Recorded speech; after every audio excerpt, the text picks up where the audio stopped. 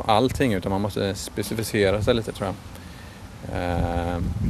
För ett antal år sedan så var det ganska lätt att jobba med trading från Kina, för att det var stora skillnader från kinesiska priserna till de svenska priserna.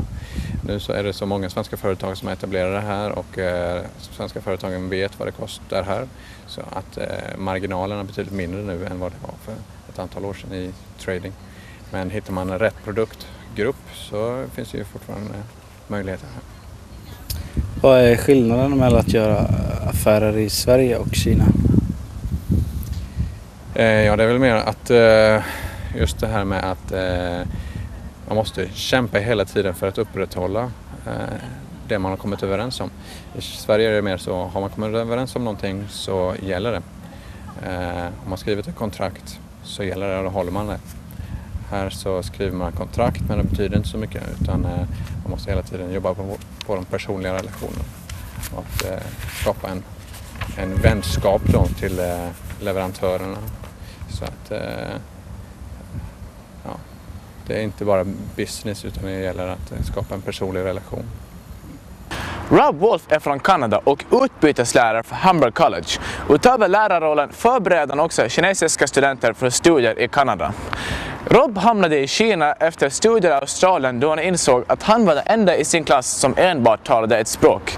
Rob flyttade till Kina för att lära sig kinesiska samt lära ut businesskurser till kinesiska studenter. Rob har nu bott i Kina i 5 år, är gift med kinesiska, och allt detta gör honom till en expert inom området kulturskillnader mellan Kina och väst. Going out for a social night, if you are spending time here, especially working here, get used to doing a lot of banquets, big dinners, parties. More is discussed socially than is in a meeting. Okay, you'll get a lot more deals finished at a KTV than you will in a boardroom. You have to prepare for this kind of thing. We do our research, figure out, okay, what is it that may be some upcoming problems? What do I agree with and disagree with? What are the big issues? What are people going to be talking about, so I can sort of prepare for that? Just like you may be doing in a language class. You're studying Chinese. What are some of the first things you're doing? Okay, I'm in China. I have decided I want to eat because I don't want to starve to death. Okay, got to go to a Chinese restaurant. First thing I want to learn, what are words for different kinds of food I would like? And anticipating the problem. Are you allergic to something? Is there something you can't eat or don't want to eat? Better find out what are the words and the characters for those, so when you're looking at the menu, okay, we got this, chicken, that's good, broccoli, yes, I like that, and chicken feet. No. We've done some research, so we're not asking the question, so what do you think of the exile of the Dalai Lama? Not a good question to be asking. However, if this person brings it up, this is when you have the opportunity to get some excellent information. I find personally, if I bring up a sensitive topic, people get defensive. Try to interpret what you hear from the other's cultural perspective and uncover their rationale. That is, why have they actually done this? What's the purpose behind it? This could be, for example, something as simple as, why'd that person just spit on the floor? Shouldn't do that. Is there a rationale behind it? Actually, yes, for many people there is. There is the sort of basic idea of, well, what I'm coughing up is not good. What do you want me to do with it? Swallow it? Of course not. So, out it goes. You don't have to agree with it. But when you understand the rationale behind it, it does sort of make it go, okay, I kind of get that. So for all those things, remember, we're all people. And we don't generally do something without some kind of reason. Find out what those reasons are. Why is it someone's doing that? The way you won't find out is by starting off saying, that's disgusting. But the way you may find out is, I've noticed this. Is there any reason? Vilken bransch skulle du rekommendera? Ja, jag skulle rekommendera till exempel IT-branschen. Där har kineserna mycket att lära. Så det är en utmärkt marknad.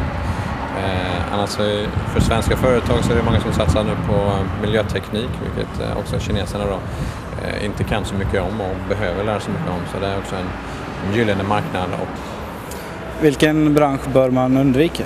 Utvecklingen har pågått här i några år med att det blir dyrare och dyrare för billiga produkter. Tidigare så var det ju framförallt de billigaste produkterna som tillverkades här.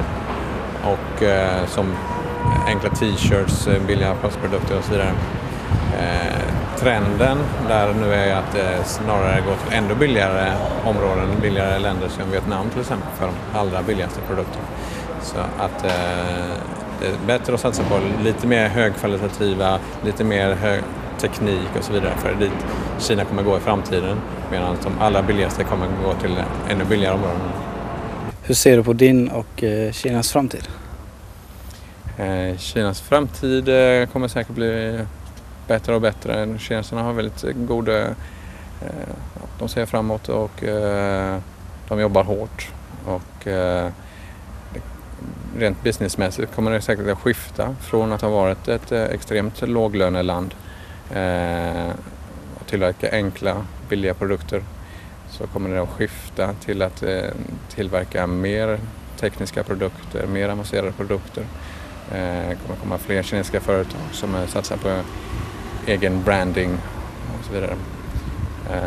Medan de allra billigaste produkterna kommer flytta till Vietnam som de redan har påbörjat.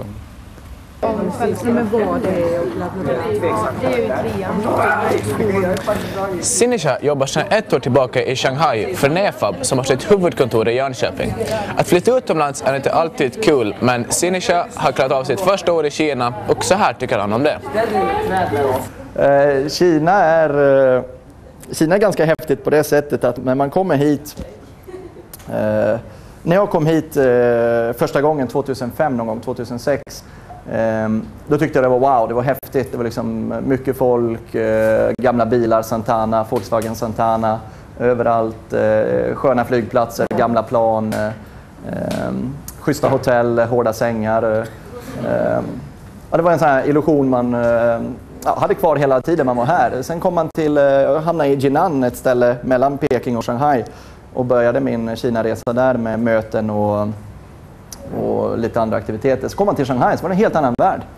Det var som att komma till London eller till New York. Det var liksom stora skyskrapor, man kunde se Hilton och Marriott och Westin och fina hotell som man känner igen. Sängarna var plötsligt mjuka, maten gick att äta. Det ser blekansikten, vita människor på gatorna, och man kunde hitta på något på kvällen utan att tycka att det är tråkigt. Kunde man inte göra i Jinan, kan jag säga. Det var ganska tråkigt där. Och sen så inser man efter ett tag när man har bott här, så inser man att det är jävligt konstigt. Man har en sån här, när man bor utomlands eller pluggar utomlands eller vad man än gör utomlands, så kommer man i perioder av sitt liv, nu ska jag inte säga 100% gör det, men de flesta, där man tycker att allt är jättebra, allt är toppen. Skitbra, fungerar, mycket nytt folk, allt är nytt. Och sen så börjar man komma ner i en svacka där man inser att det här är inte riktigt som hemma, det funkar inte, det är konstigt, folk är konstiga, systemet är konstigt och ingenting är som det brukar vara. Så då hamnar man där och tycker att fan, jag vill hem. Man får en hemlängtan och undrar vad man håller på med. Sen efter ett tag så vänjer man sig. Då tycker man att fan vad schysst, det här är bra. Maten är okej, det går att leva, man har hittat sina guldställen.